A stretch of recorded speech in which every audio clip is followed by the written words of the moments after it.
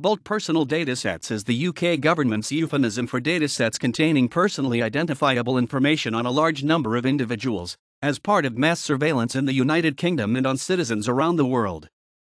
The term was first used publicly in March 2015 by the Intelligence and Security Committee of Parliament, and is subject to significant controversy. Other UK government departments have programs utilising bulk personal datasets, one of which is the Care Data program in the Department of Health and National Health Service. In health, bulk personal datasets are created as a byproduct of providing direct care.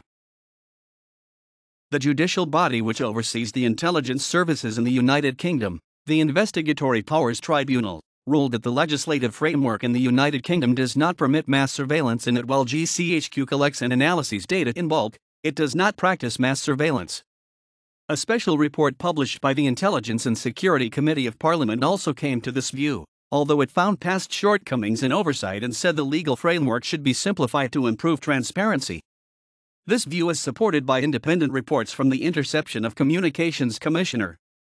However, notable campaign groups and broadsheet newspapers continue to express strong views to the contrary, while others have criticized these viewpoints in turn. References